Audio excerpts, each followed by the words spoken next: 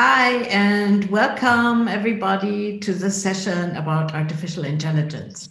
I am very excited today to hear the different perspectives that we will hear about artificial intelligence and a lot of user cases about artificial intelligence, and especially as we are in the field in publishing, authoring, Edtech, and of course also device technology.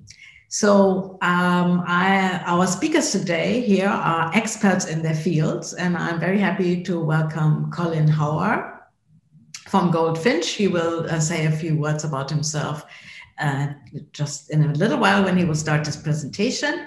Then I'm also welcoming Gerald Tsai from Singapore. He's based in Singapore and was the MD of a company called SnapLearn. And I'm welcoming Mats Rydal from Denmark. He's joining us from Denmark in Europe. He is working for a company called Cactus Communications. So he'll tell us more about his work as well.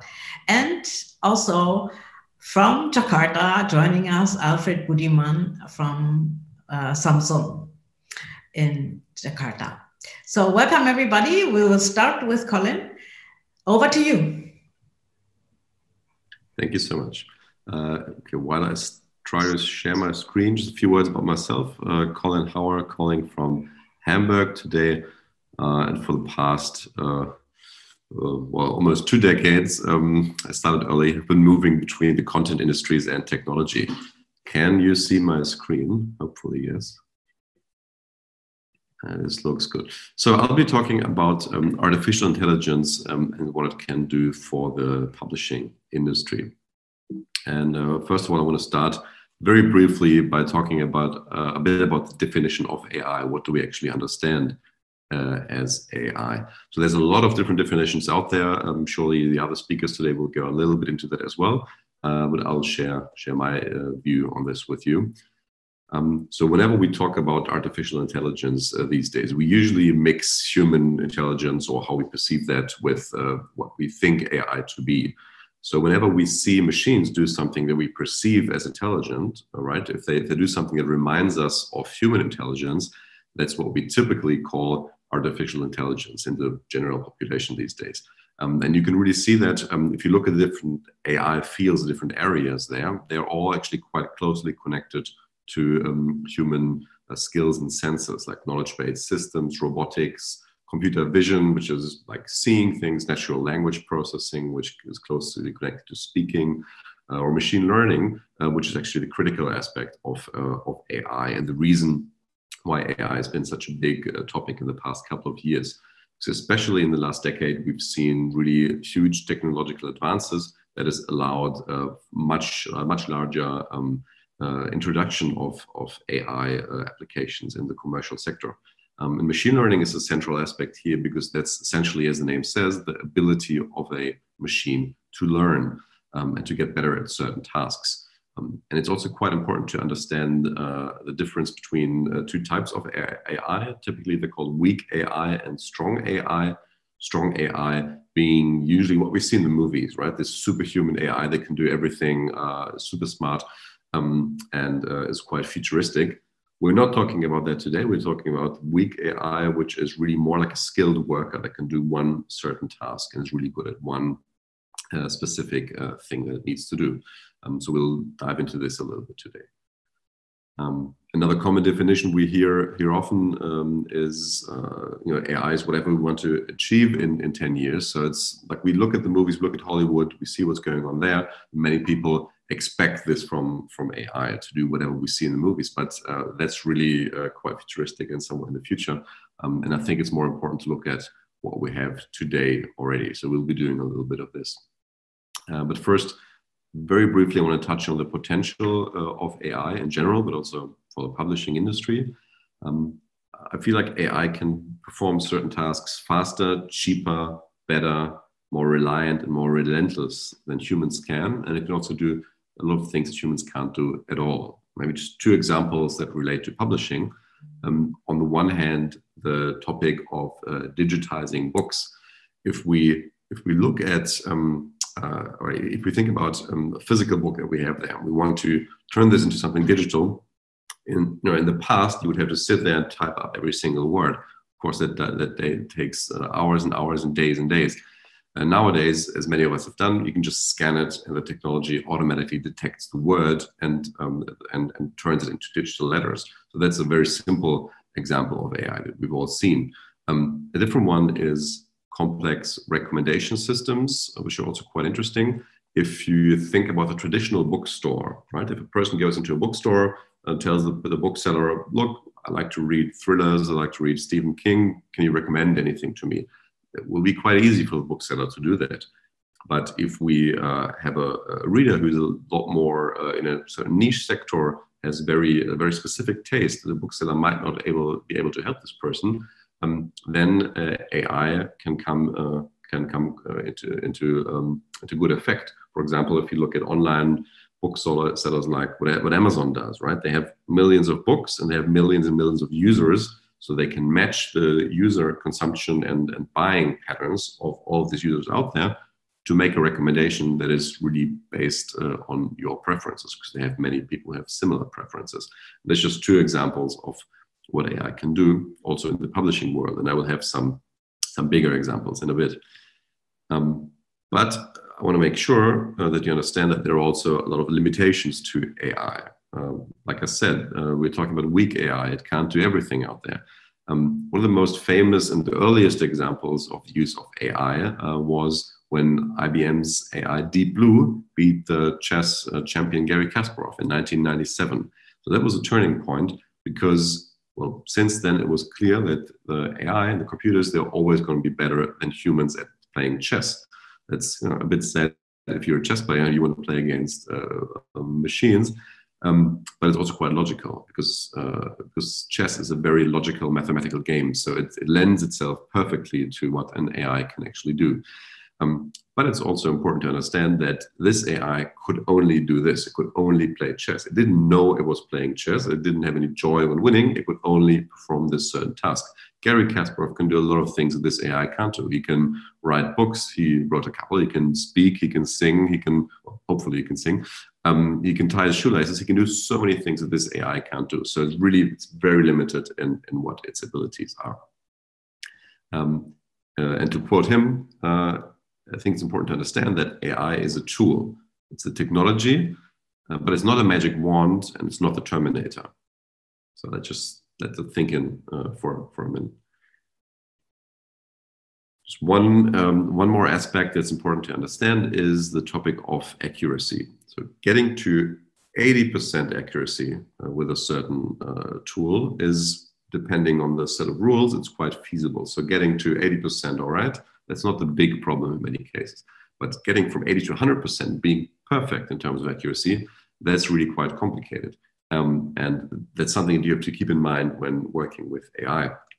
There's two examples here. One example is using AI to optimize recommendation systems. This is being done if you go on Netflix and if there are 10 movies are recommended to you based on your viewing behavior.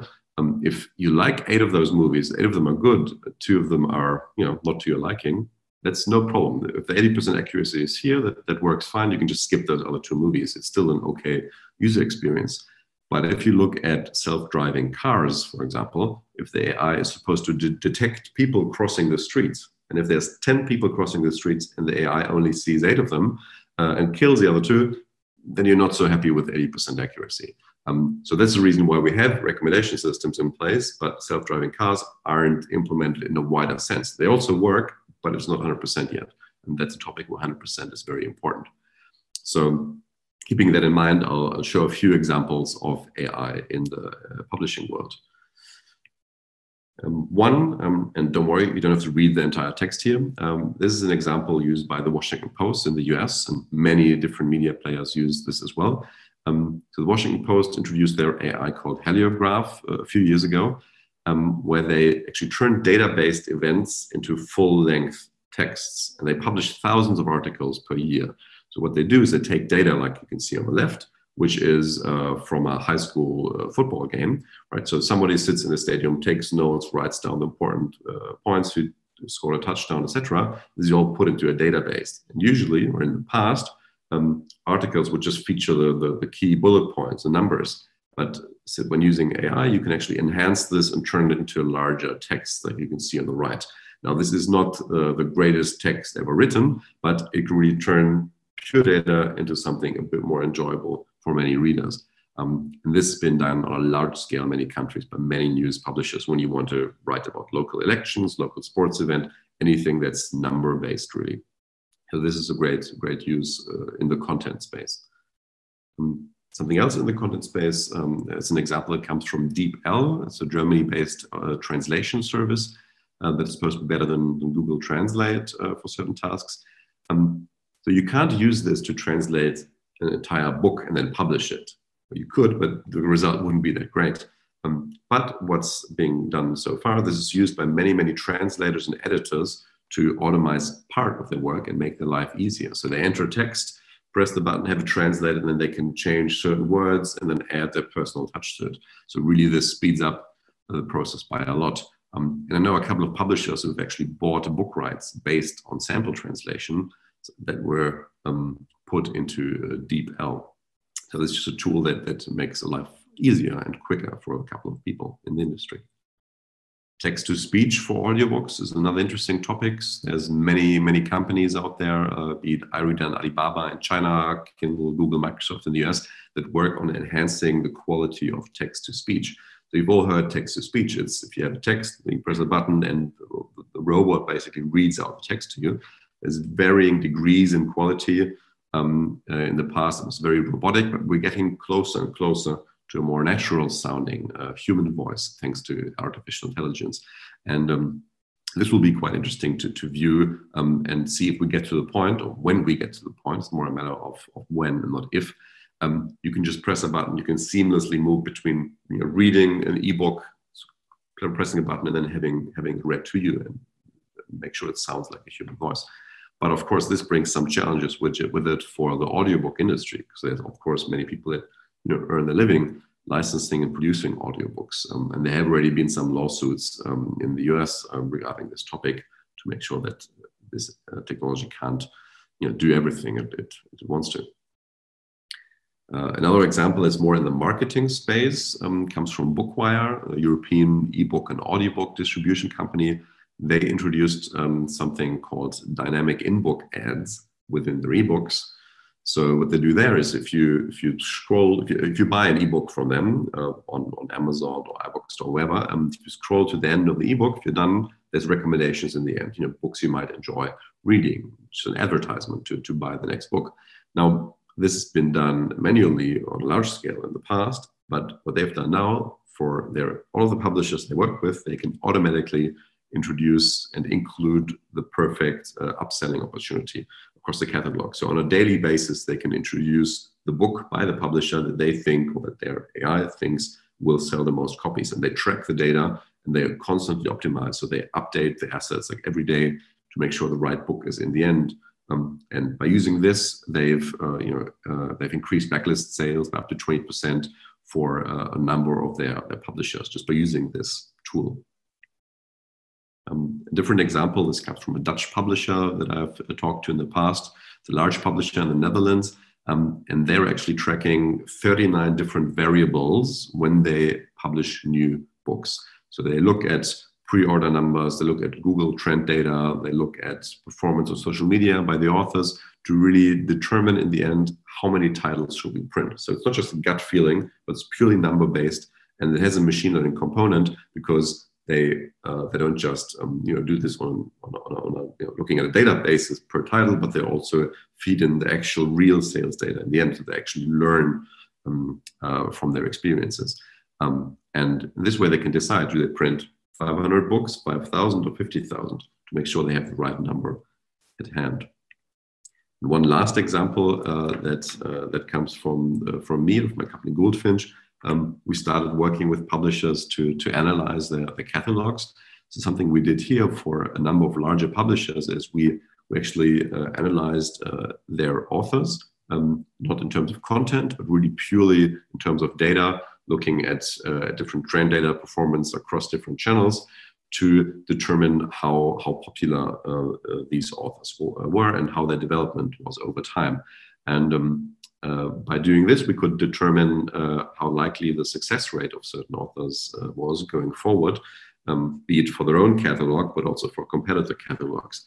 And this is being used right now for publishers to make decisions regarding backlist marketing. Right? If you have an author that's performed well in the past couple of months, and that's already quite old, you see, okay, maybe there's a reason here why people are interested in the author. Maybe we should put a bit of money into backlist marketing. Or on the other hand, if you see a certain author is doing really well, you can approach them, see if they want to write a new book, or also approach your competition, or the publishers and the authors that are with the competition.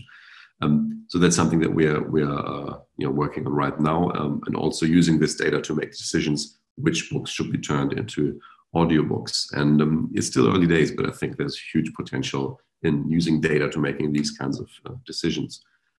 And to sum things up, and some of these things I haven't had the chance to say because of time, but I want to say them again. I think it's undoubtable that AI is going to be a critical success factor for publishers, for anybody out there, but we still have to remember what Gary says. So it's not the magic wand, it's not the Terminator, it is what you make of it.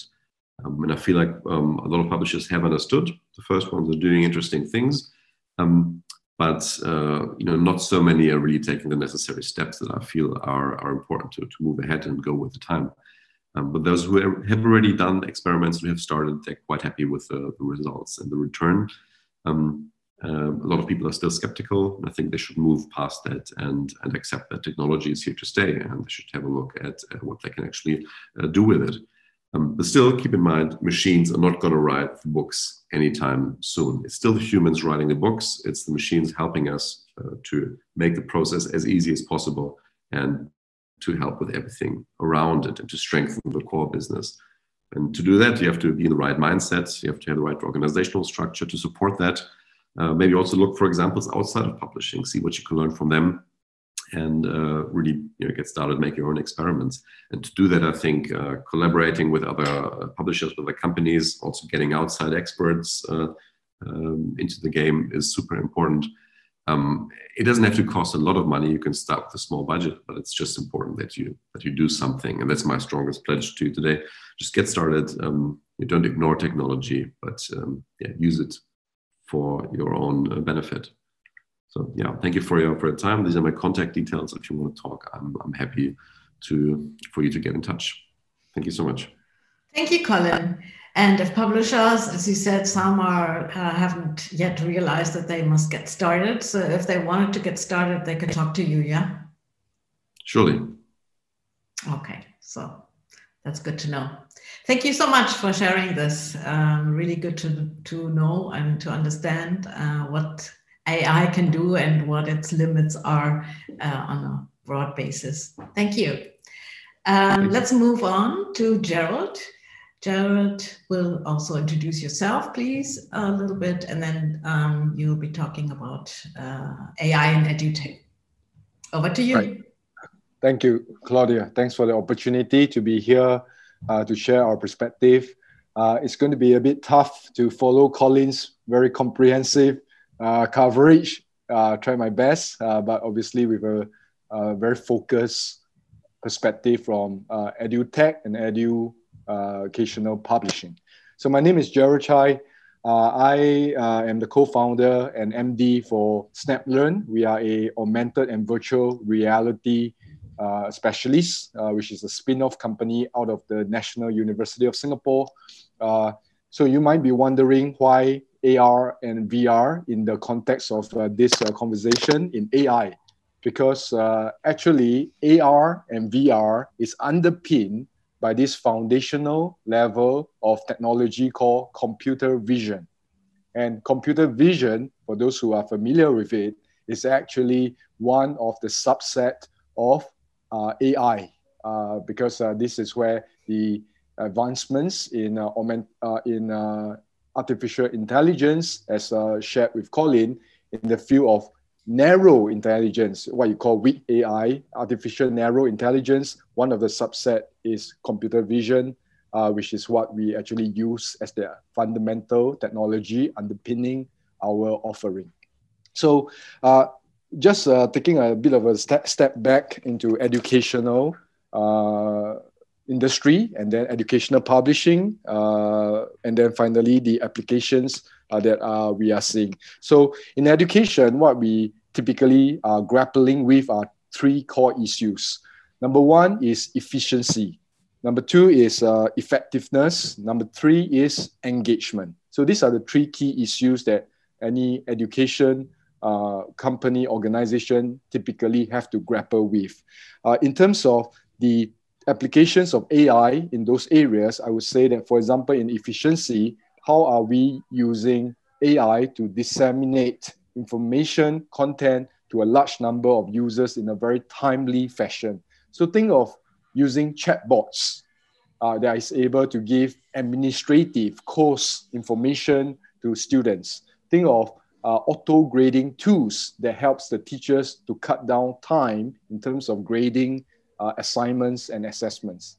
In terms of effectiveness, this is what we usually say the holy grail of where we hope that technology such as AI can help us with to achieve things like personalized learning, differentiated instructions.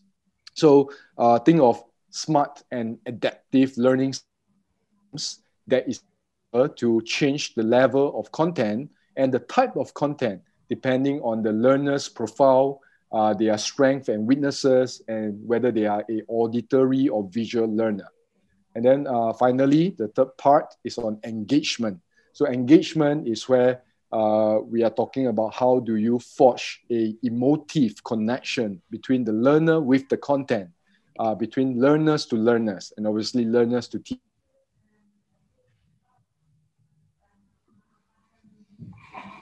Emotive connection, the stronger the engagement rates, and actually leading to better understanding and better retention. So I'm going to take that as a context and shift it to a specific examples of what our company SnapLearn is doing and how we apply AI in those areas. Okay, so very quickly, because I didn't prepare a presentation, instead I will show a quick live demo. So our app is SnapLearn. Is this clear, or is the screen too glaring? Okay. So once the user open out our app, what they do is that they open out the content. So this is an example of a publisher partner that we work with, right? Inside, there's a page on the human body. This is a primary school or elementary school book. So with our app, when you scan the image, very quickly it picks up. And then now, instead of just reading about the human body, they can actually see it in 3D in AR. Right? So this is where the engagement piece, the computer vision picks up the image and then throws up this. So this is one example. I'm going to move on very quickly to another book, which is a secondary school book on biology. So same thing here. What we do is that we have a image, we have a page talking about the human heart. So what happens is that when the user takes the app, and then when they are reading this page, they take the app, they are scanning the page.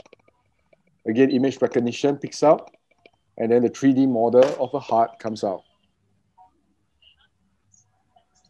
Okay, and then the final example I'll give is another title, another book at a higher education level, which is undergraduate level book. Same thing, where there's an image of a heart.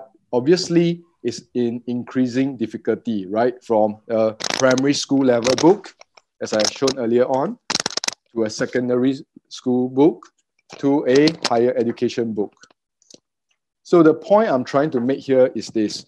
Today, what our company has to offer is actually based on current level of technology, which is based on image recognition. So we recognizes the image on each of the book. We throw out the 3D model in AR to drive the engagement, right? And then obviously it's a very efficient way of doing it. But think of this. what if with AI, we are able to automatically detect the differences between these images? Because right now, in today's context and today's technology, asking a computer software to recognize these images is actually incredibly difficult. To the computer, they are actually thinking that this could be a balloon for all its matter, right? So you need very large data set of data to be able to train the software program, the AI, the machine with the AI backend to be able to understand and differentiate between those images and what it means. But increasingly, as technology advances, what we are seeing is that the availability of data set, the availability of images publicly through TensorFlow and all these large open source data set is starting to advance to a sufficiently big and advanced stage where we are now able to tell the computer image with a certain level of accuracy, as Colin said, to be able to differentiate that this is a human body, this is a diagram, it's not just a ropes of a and all these points that the human eye can easily pick up. So what is going to be very interesting also for us is that we are also starting to incorporate natural language processing.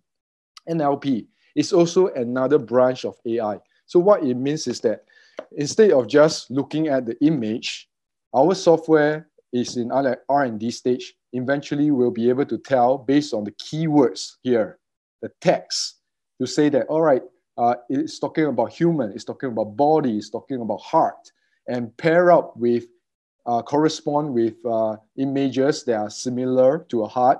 We have a certain level of confidence to say that this page is talking about a human body, about the heart, about the circulatory system. And when you scan it, it just pulls out a heart automatically.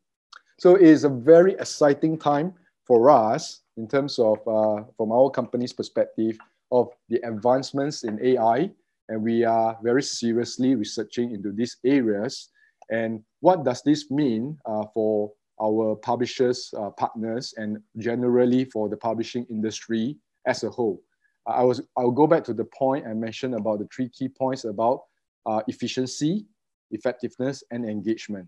So imagine the day when any students with an app like this, they are able to point the app on any publications, at least in the educational field, and be able to automatically and very efficiently pick up the images and corresponding extra information like a human body heart. That's efficiency. Number 2, obviously, it will be in a much more engaging manner and very immersive. And then obviously, that hopefully lead to the last point.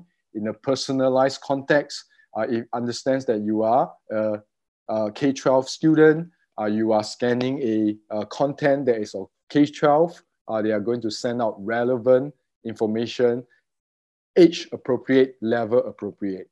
So it's a very exciting time for us at Snaplearn, and we are working hard on realizing this vision. And what I will do is that if we have time at the end of this session for Q&A, I can talk more specifically into how I see the opportunities and the challenges for educational publishers generally. So over to you, Claudia.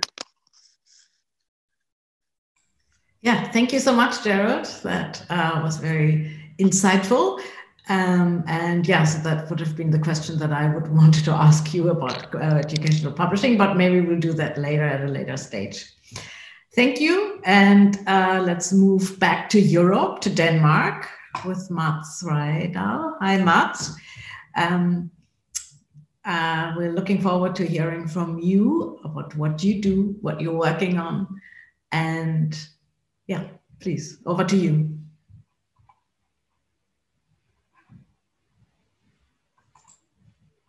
You have to read. No, we cannot hear you.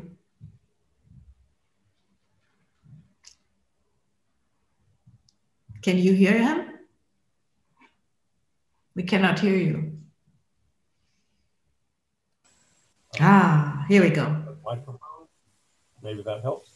Yes, it does. Okay, well, hello. Sorry about that. Technical difficulties all around. So my name is Matt Rydale. I'm VP Product for Cactus Labs. I was, until recently, co-founder of a startup called Unsiloed. We've been providing services to academic publishers for 8 or 9 years, the larger publishers in Europe. And now we're part of the Cactus family. And we have a number of offerings that I'd like to go through, as well as talk a little bit about what we think the future might hold and what we're working on. So Max, yeah. your voice is not very clear, at least not to me. Can you hear him well? So la la. Right. If there's anything you can do about it, it would be great. Yeah, I can try to use a different microphone. How is this? Oh, much better. Much better. Okay. Sorry about that. I will try once again. I hope you can cut this out from the presentation. So let me just go back and share. Do you want me to start over since this is recorded? No, that's fine. Sound? That's okay. Please go on.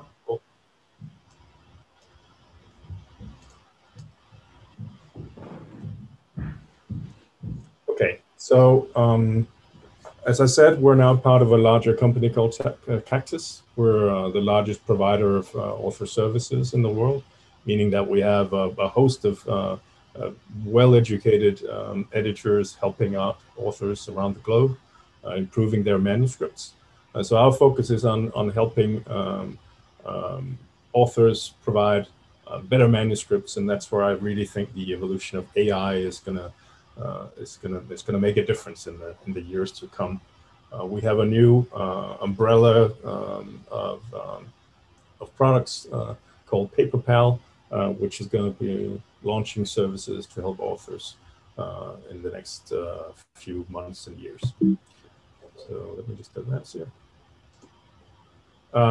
In the past, Unsilo has worked on providing related recommender systems, related content for a number of larger publishers. We've done automatic tagging of keywords for Springer and Nature. We've done content analysis and clustering being used, for instance, by OECD and the UN for the SDG Sustainable Development Goals, clustering them and understanding underlying literature published by the UN on these topics. It's also being used by the BMJ, for instance, for their topic portals, and essentially automating a lot of the editorial tasks that up until now has taken a lot of human effort. We're also doing expertise location. This is a reviewer finder that allows you to identify promising reviewers for incoming manuscripts. But this new product I'm going to talk about today uses some of that knowledge and those platform technologies to provide services directly to the author. And this comes in many different flavors. But before I continue, maybe a little bit of context, because what we're striving for here is really to help users create content. And that's a little bit of a long shot. In other technologies we've seen, or in other domains, we've seen AI-supported content creation. We know this from Photoshop, if you've ever tried that. We have tools that can help you remove errors or elements of an image. We can also use deep learning to transfer styles from known paintings, and like this is Van Gogh and Munch, and you can apply that directly to photographs in order to create new images as seen through the lens of an impressionist artist. Why doesn't this exist for content creation, for text? Well, it's just because text is actually much harder than pixels. It's taken many years for us to develop deep learning that can do something similar. The best we have today is Grammarly and Writeful, I guess, for academic authors. which basically helps you analyze small parts of your text and do small corrections. Very, very similar, I guess, to what Microsoft has been doing for years, and most recently with their ideas sidebar. We're providing grammar and style guidance, but we're not really taking it a whole step further. Some smaller startups are doing more interesting things, like this is a site that are doing analysis of citing articles. So if you're looking at an academic article, site will help you understand that of the articles that cited this particular article, how many actually agreed or disagreed with the key findings in this article. So this helps you basically do a little bit of fact checking or some filtering on should I be critical of this article? Is this widely accepted or not? So trends are definitely moving towards providing more sophisticated decision support and much more understanding the text in academic research. So we've taken the first step in this direction to help authors improve their manuscripts prior to submission. Because one of the key problems that we've identified that should be addressed is that authors really have to wait for a long time for submitting manuscripts and getting feedback on their submissions. And it's also a very cumbersome process. The average author spends 10 hours to submit a manuscript. You wouldn't think that, I guess. And then they have to wait anywhere between 100 and 200 days for publication, or even 2 or 3 months just to get a rejection. On the other side of the fence, editors are overburdened. They're seeing an influx in submissions from authors who are like maybe trying to submit slightly above their pay grade or slightly in a slightly more renowned journal that requires more previous authorship, which causes more rejection rate, high rejection rates, and basically frustrates editors because they spend all their time dealing with this influx of potentially not very relevant submissions. We've did a survey in our company earlier this year. We also published a report around that survey, so that shows that technical checks, which is the checks that editors perform on incoming manuscripts, are eating 80%, a lot of their time, and 80% of editorial offices actually do this on the first submission. It's a huge amount of effort wasted, and the editorial offices are actually prepared to get help with this assessment or help authors run assessments on their own. So this product that we built, PaperPal Preflight, is a web-based tool that allows authors to upload their manuscripts prior to submission and get feedback so that they can correct changes themselves instead of waiting 2 or 3 months for the journal editor to come back and say, by the way, we can't accept your manuscript, please correct this before we're going to assess it. So it catches the most common errors and omissions related to both technical reporting, so the declarations you must make, and also language issues and language improvement suggestions.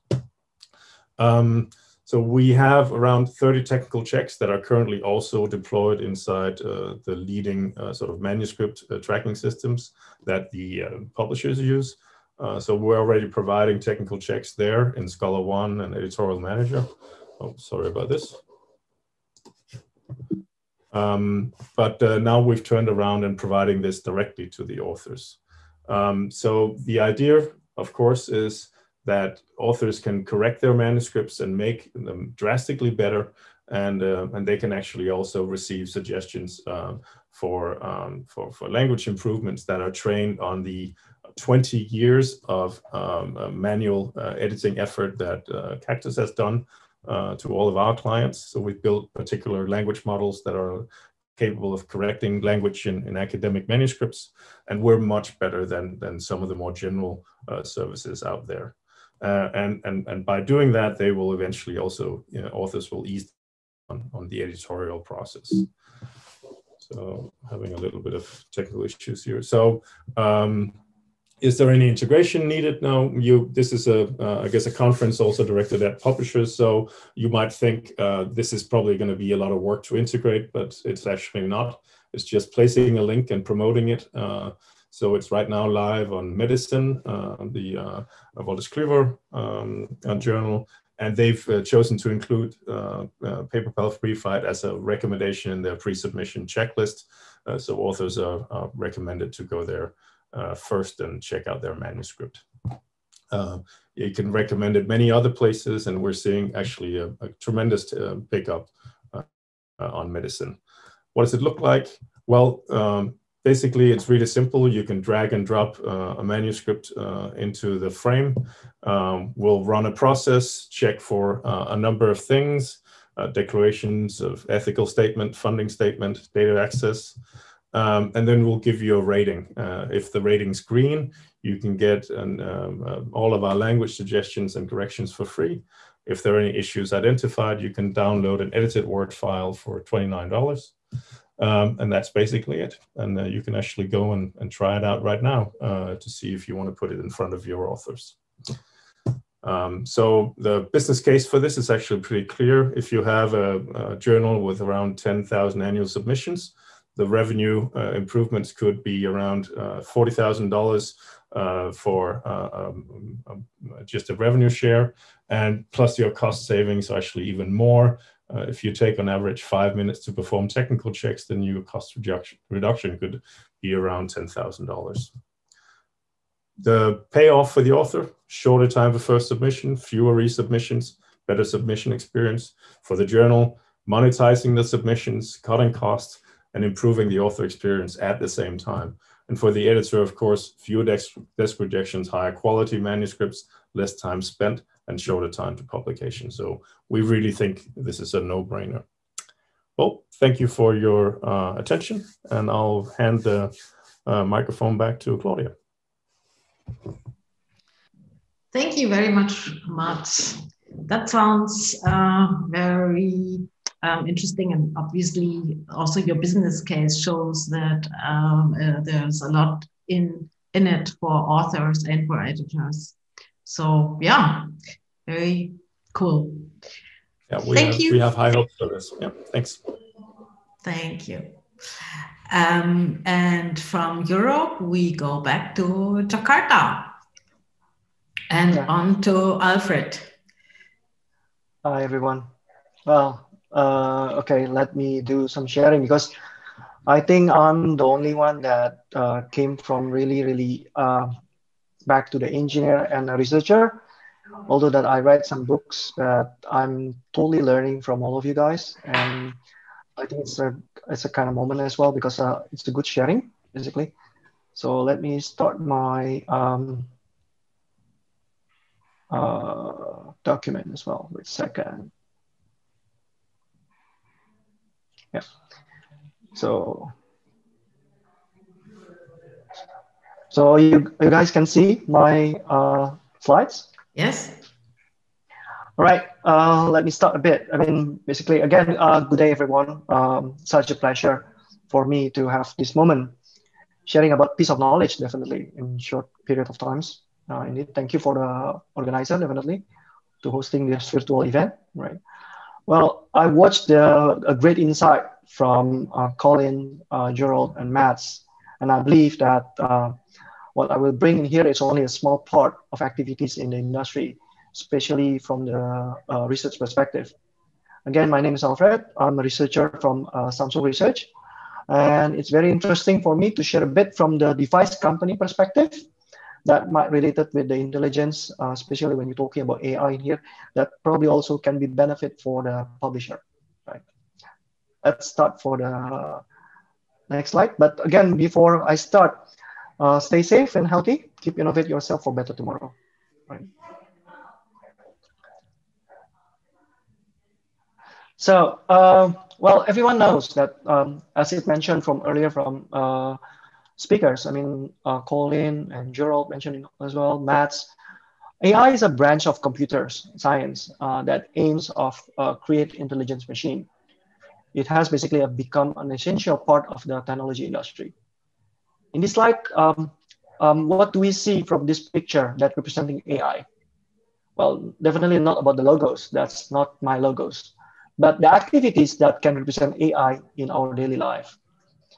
Well, research associated in AI is highly technical and specialized. The core problem of AI, including programming computers, somewhat and conclude about the knowledge, reasoning, problem solving, perception, learning, planning, ability to manipulate and move on the objects.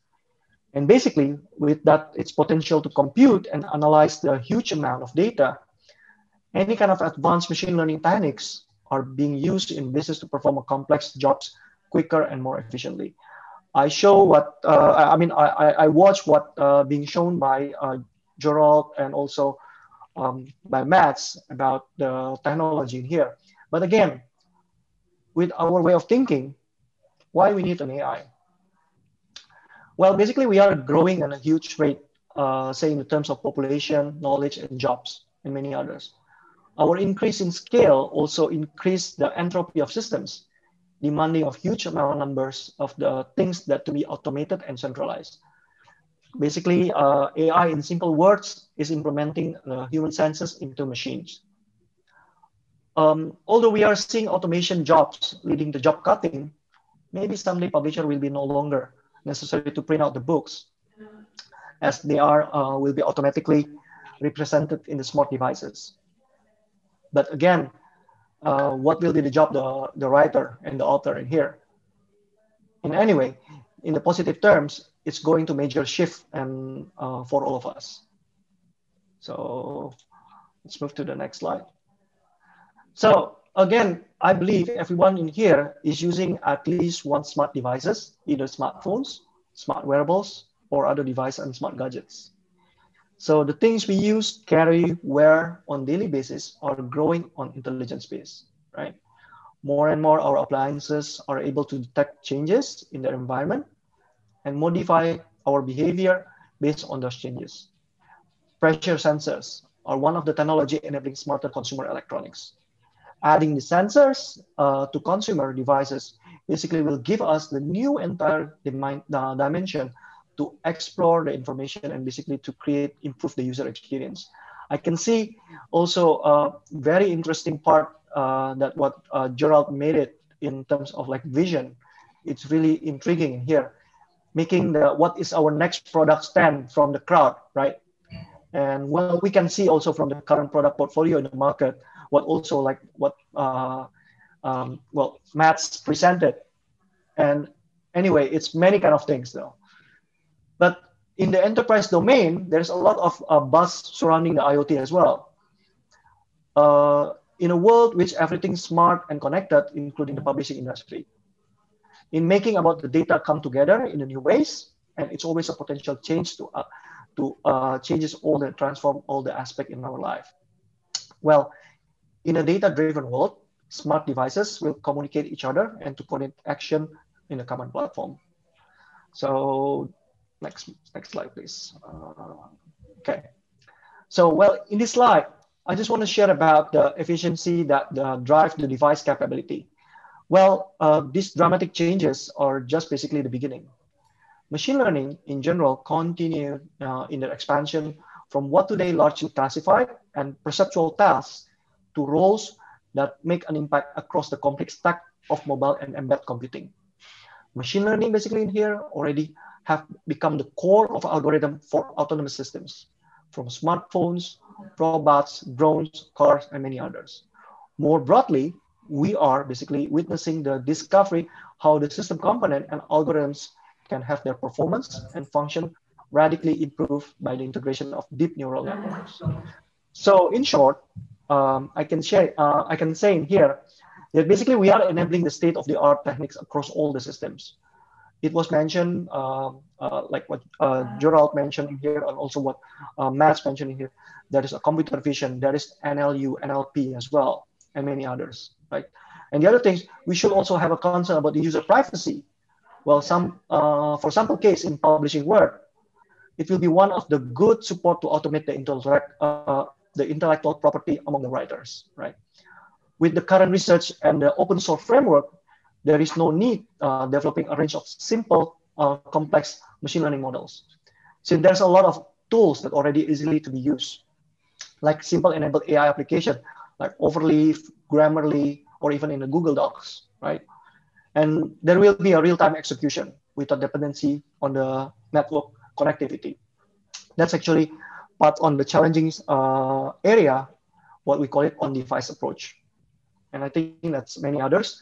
And I believe there is a lot of things that we can bring up to the tables with the capability improvements. Let's move to the next slide. Okay. So in here, I just want to share an overview about our background that drive on-device research activities. Well, there has been a constant movement of AI toward edge devices. This has been possible due to the increase of computing power, coupled with an improvement in AI algorithms and the production of the robust hardware and software, from the TensorFlow software, Caffe, chipset, and many others. These advancements basically have made it possible run machine learning solution on smartphone and other smart devices, rather in cloud processes, and this trend somehow is increasing, right? Well, in media journalism, it can be a powerful use case, especially when they write a story in the field. As we're talking about publishing agency, there are also about some benefit and challenges that they might facing, like automated text analysis to help them more accurate proofreading or plagiarism checking, something like that. Automatic text tagging and formattings. I think some of the features already mentioned also by Mats, also about the content personalization and translation and many others, right? Basically, that will be bring on-device research use case more appealing to various industries. And in Samsung Research, we're working to more improve in this cognitive usage of content creators or writers to be having the improvement of their productivity using the many smart devices features from vision, text, speech, and many other things, right? So let's move to the next slide, right? In the summary, to conclude, I can say that AI has become a trendsetter within our global market. Today, all the publishing agency, whether it's big or small, whether directly associated with the user or consumer or not, are start to benefiting from the AI usage. Basically, as it mentioned also with Colin, AI will need a trustworthy algorithms and the right data to train them. A plan to grow revenue and profits with AI, and integration with existing and emerging technologies. And how we implementing toward this to the publisher, there will be challenges and opportunities, of course. Again, adopting deep learning and various constrained classes of computing, such as smartphones and smart sensors and other intelligent devices, these things become common, and it will be great if we can have a good collaboration together, starting from a small step and use case of learning to improve our life. Well, I like to close with my favorite quotes, right? The future is already here. It's just not evenly distributed.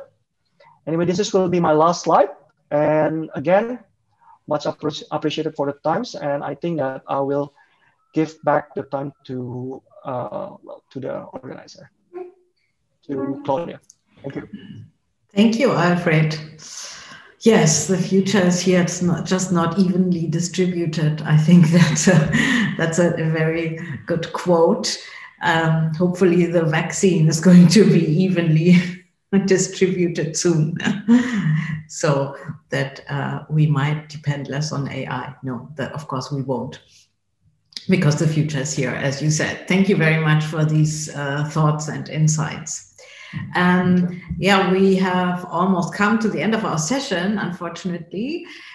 We should have planned much more time because these topics are so interesting to discuss. However, just one more last question for everyone. Gerald, what is your, one word, what is your advice for educational publishers?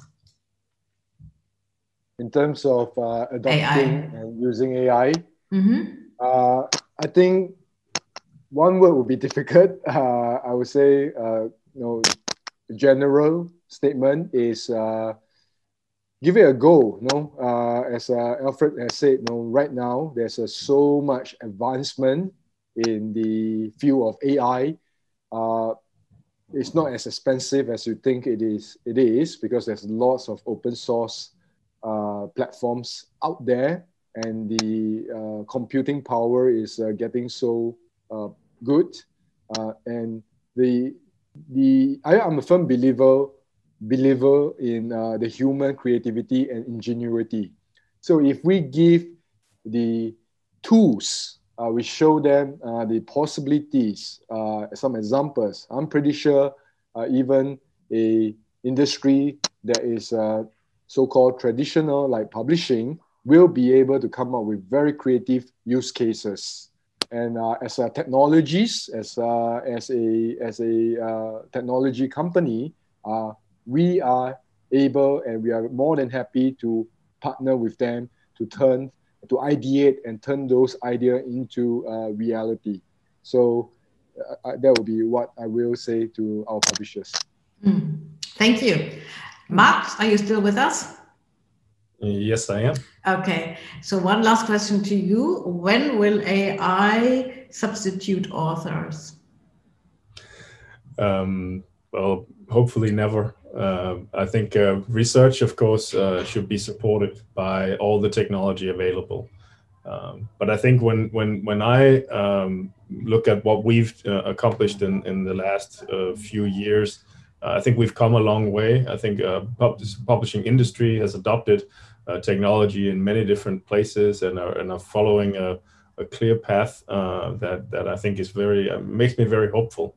It is a very traditional industry, and I think in many locations or in many workflows, we're challenged to prove the efficiency of the algorithms that we provide, and I think we need to be able to come up with data to prove that we have accuracy and that we don't miss important things. As I think Colin said, you don't want your self-driving car to miss 2 out of 10 pedestrians, right, across industry. So but the fact of the matter is also that today there's actually what we call the tragedy of the status quo. Publishers are rarely aware of the accuracy of their current manual processes. And I think so if I was to maybe incite some kind of change, I would ask publishers to be more aware of the failures and the inaccuracies that they already have in their manual processes, because it's quite obvious that automation can help improve accuracy for some kinds of processes, and probably it'll be harder to use AI for other tasks. But I think the way to implement automation is to first understand where you're currently falling a bit short and where technology might help you. And so you need to track your own performance and measure your own accuracy. And that takes a lot of effort, actually. But I think that's the next big challenge, because otherwise you're never going to get a budget to do one of these exciting new projects. True, yeah. Yeah, thank you, Mats. And Alfred, since we're talking about AI and publishing, what's your advice for the publishers in Indonesia? Perhaps also in connection with devices. Well, thank you. It's interesting though. Basically, I'm following what Gerald said, and also Matt and Colin, and trying to summarize in here. Basically, to the old publisher and also the writers, without any change, there is no innovation, creativity, or incentive for improvement. So basically, those who initiate change will have a better opportunity to manage the change that will be inevitable. So the true sign of the AI is not the knowledge, but the imagination. So I think it's a matter that people trying to improve their life, that's the most important though. So it's back to the humanity as well. So that's my quote. Thank you very much. Yeah, this was a really interesting session. Thank you so much to all of you for taking the time to contribute to the session. I learned a lot, certainly. And it's interesting to hear that you, Alfred, ended this with creativity, because that's why we're here. That's why we're at Jack Tent, to talk about creativity, to talk about the different creative industries. And we also talk a lot about digital publishing. So in this Jack 10, there are more sessions about digital publishing, and we welcome all of you to join us for other sessions. Thank you so much for being here with us today, Alfred, Gerald, Colin, and Mats. I hope to see you all in person soon. Bye. Thank you. Bye. Bye. Bye.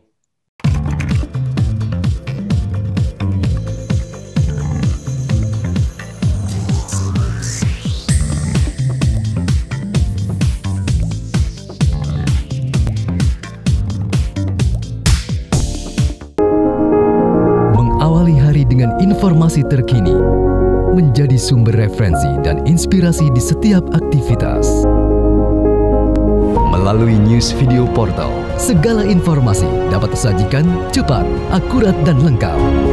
Dengan kekuatan teknologi digital, Maidcom.id hadir dengan berita pilihan yang dikemas secara menarik. Maidcom.id, digitally inspire people. Sudah 15 menit, masih kejebak macet. Tenang. Daripada emosi, 15 menit Anda jadi lebih berharga kalau bersama saya. 15 Minutes, setiap Rabu, jam 6 sore lewat 45 menit. Mediaindonesia.com hadir dengan opini cerdas dan narasumber kredibel, mudah diakses, informasi berkualitas ada di genggaman Anda. Klik di browser Anda www.mediaindonesia.com dan temukan pandangan berbeda, karena fakta bisa sama, sudut pandang boleh beda. Mediaindonesia.com, views and news.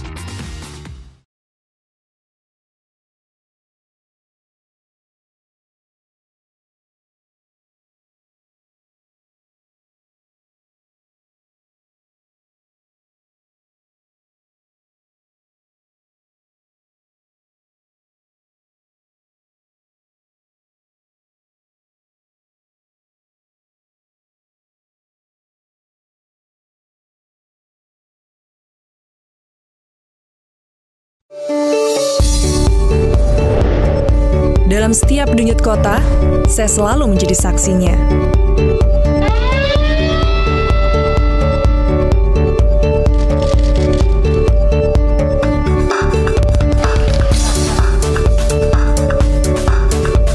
Disiarkan lebih dari 20 televisi jaringan Jawa Post Group. Jawa Post TV, paling Indonesia.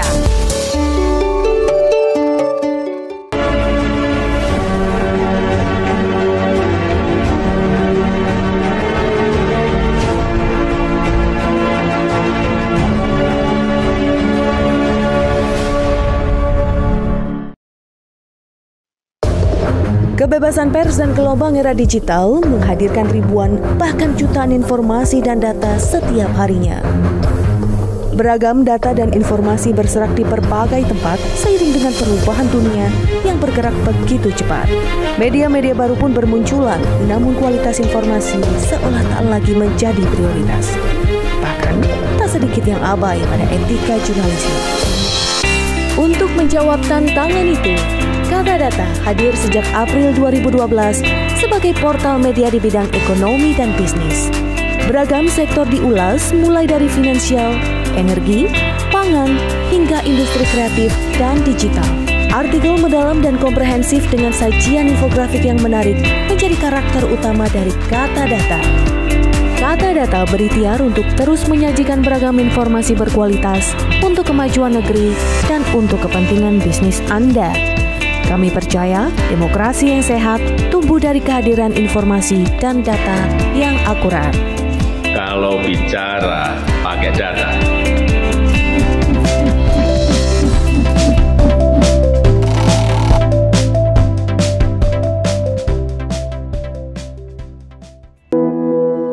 Hidup terlalu pendek untuk membiarkan pemikiran-pemikiranmu, ide-idemu terdiam begitu saja. Untuk berubah, kita perlu melangkah. Dan langkah itu lahir dari sebuah inspirasi. Republika, start moving.